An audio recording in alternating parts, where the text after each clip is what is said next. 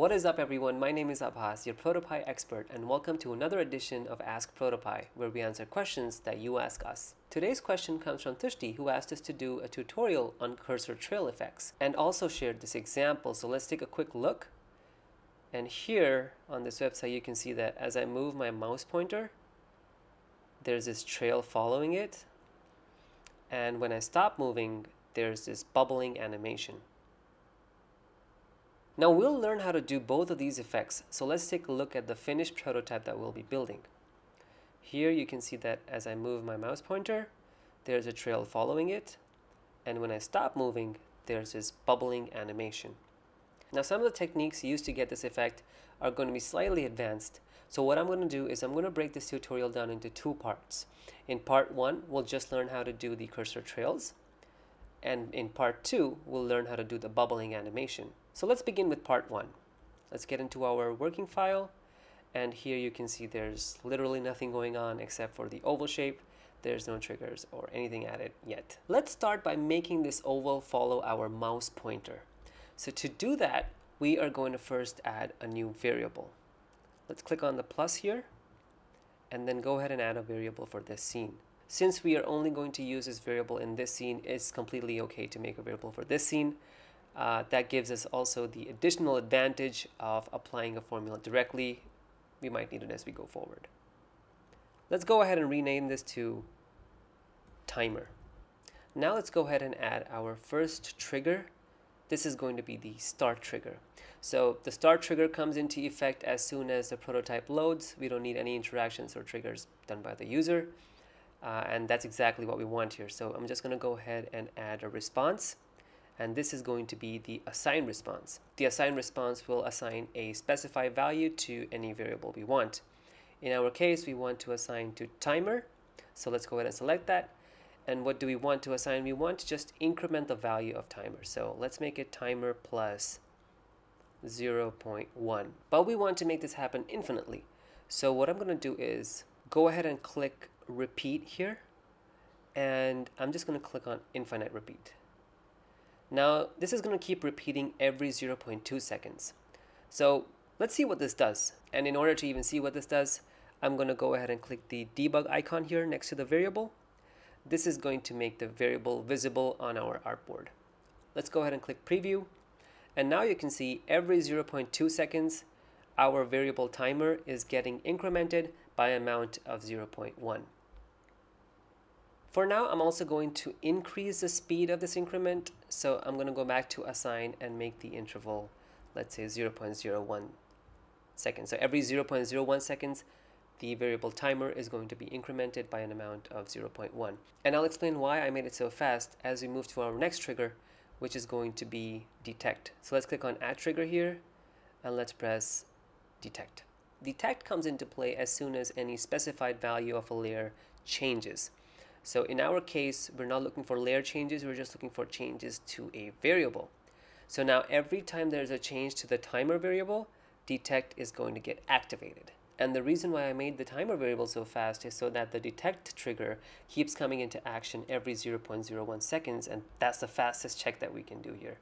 Now let's go ahead and add our first response. We want to move the oval, so we're just going to select the move response, select the oval layer, and we want to move it to whatever position our cursor is on at that point of time.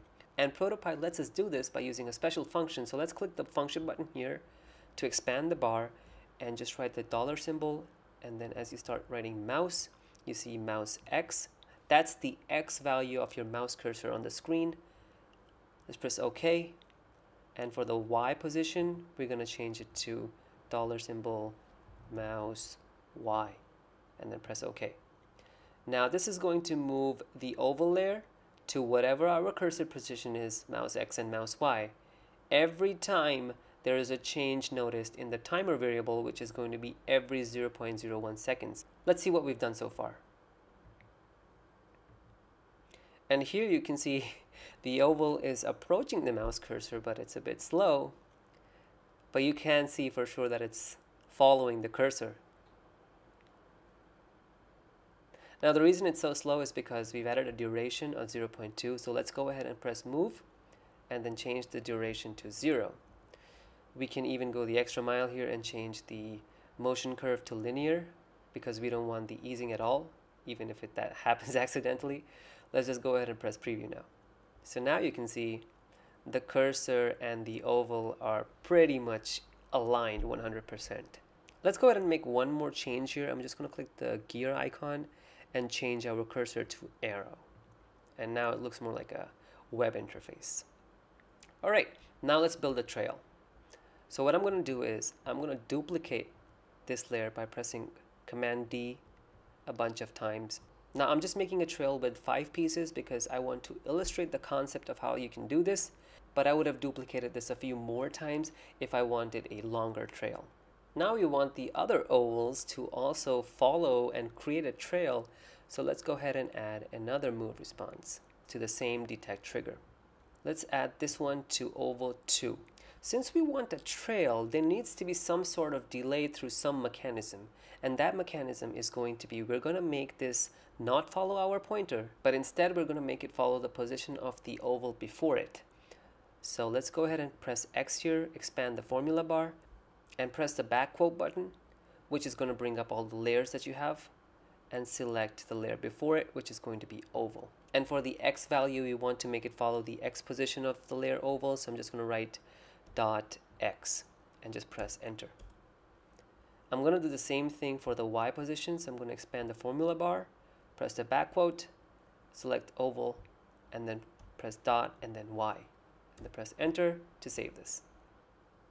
I'm going to go ahead and duplicate this move response for all the layers, so I'm going to go ahead and change this to oval 3, this one to oval 4, this one to oval 5, and this one to oval 6, and then also update each of their move X values and Y values. So then for this one it has to be oval 2, X and Y, and then for this one it's going to be oval 3, and then for this one it's going to be oval 4, and then for this one it's going to be oval 5. All right, let's take a quick look at what we've done so far. So press preview, and you can see that although the first oval is right there, all the other ones are slow to follow. This is also a pretty cool effect though. So let's make it faster by going ahead here, changing the easing to linear because we don't want that kind of motion curve to happen, and then change the duration to maybe 0.1 second, and let's see what this does. So this is still a bit slow, although it's still a pretty interesting effect. Right? Look at that. Okay, I'm going to go ahead and change it to even smaller. So let's make it 0.02 seconds, and let's see. This is closer to the trail that we saw on the website example.